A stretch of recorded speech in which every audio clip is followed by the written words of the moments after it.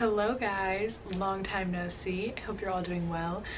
Today I'm bringing to you a junk haul of the things that I recently acquired. So I'm excited, let's go. First off, and arguably most exciting is the fact that my grandparents have a subscription to the Boston Globe. So I have, I don't know, like a week's worth of papers. I feel like newspapers are great for so many things. I like to collage with them, especially like the little ransom note where you cut out each letter to like spell words. I like doing that. It's good for if you want to make like patterns or stuff out of it. It's also great because I have this Mod Podge that like transfers newsprint onto fabric, which is really cool. So I definitely wanted some newspapers, and yeah, I just have a lot of them, which I'm excited about. I also took home this Pringles can with me because what a great little storage container. I just think it's a great little sturdy thing that I didn't want to recycle or throw away. I don't even think you can recycle it. Save this guy from the trash. Moving on, while we were there, we went to a Savers. I got some fun reading materials. So first up, I got 3 magazines. I think it's so awesome that thrift stores would sell magazines because so many people have old ones that they probably just end up recycling, but I would love to buy a bunch of old magazines just for like collage purposes and things like that. The Mod Podge also works on magazines, so you can like transfer it onto fabric, which is really cool. So I got this Harry Styles one that I think will be good for like lettering because it's just got a lot of like fun colors. I also think he's very cool, big fan. I got this plant-based recipes book that I think will be cool to read and take note from and then cut up into a million pieces for whatever I want. And then I found this National Parks magazine, and it's funny because my dad and I were just talking about the different national parks, and so it has cool maps, and I don't even know, I haven't really looked through it, but so many cool places to travel within the US that I'm excited about, so fun. And then they had a great selection of books, and I got 2 hardcover books, which I don't like to get hardcover books. I would prefer that they were paperback. I really like David Sedaris, and Calypso is one of my favorite books ever, so I have not read this, but I thought it'd be fun to get. I also just love the cover, like strictly from an aesthetic perspective. I liked this book.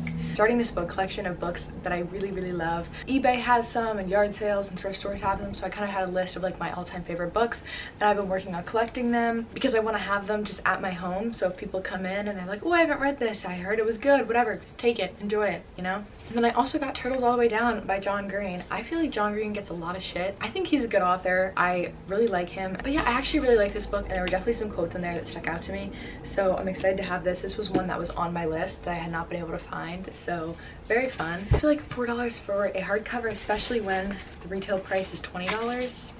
Good find. This is unreal. So then I have some like legitimate trash. I feel like this was not clear in the video, so I'm going to try and clarify. All of these sort of found objects like trash, recycling, whatever, things that I found are all going to be used for some sort of project or collage or something that I'm working on.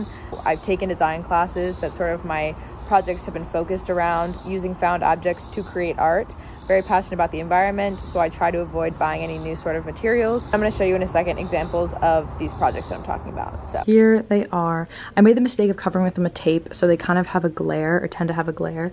This is probably my favorite, but this is all from just stuff that I found. This is from my trips, like all of my travels. I have just collages of receipts and things like that. I also went to a yard sale or two in the area, and I got this fun ring. It was 50 cents. This is what it looks like, but I love having like a little bit of, I don't know, bling on my hands, and I'm a really big ring person, so this is fun. And it also is one of those stretchy rings, which is so nice because sometimes my hands get so weighed down and tired. Different yard sale, I got this camera, Canon PowerShot SD 1400. I don't know anything about it. This is the camera. It's obviously been used, and it didn't come with a battery charger, which kind of sucks, but I've been looking on eBay and they're pretty inexpensive, and it's just so small and lightweight. I think it's 14 megapixels, which like is decent. I just like the idea of being able to slide this in my pocket if I'm going out somewhere and I want to take pictures, not necessarily like on my phone. That was also $5. I can't remember if I said that.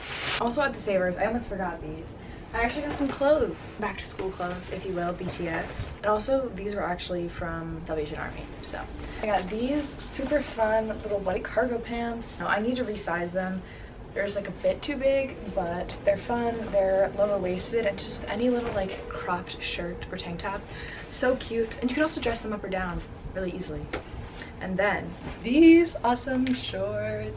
They are Wrangler, I think. Pretty sure it was Brett Favre, the Wrangler spokesperson for a while. They've got the crazy cool like carpenter back. They've got the little hammer holder on this side, and then for all my tools and such. And honestly, like 6 months ago I would have just cut them and have them be just like a mid sort of length, but I'm going all in. These are like at my knee, kind of crazy, but they're really cute. I actually did think this was gonna work, but I really like the idea of like layering boxers underneath, especially when shorts hit like right at the belly button. I think that's the worst length.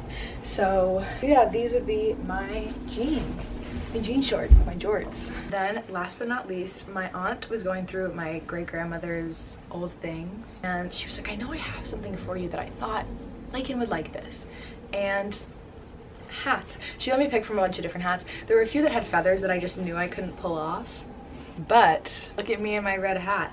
At first I was like, I'm gonna look like Paddington, but then I decided that I think it's fun, and it's also like potentially when I have actual hair to come out of it, like a little bob, it'd be cute. Thank you guys for watching my video. This is kind of how my life's looking right now in a really awesome way. So I'm excited about it. I love you guys, and more videos to come, hopefully. Bye guys.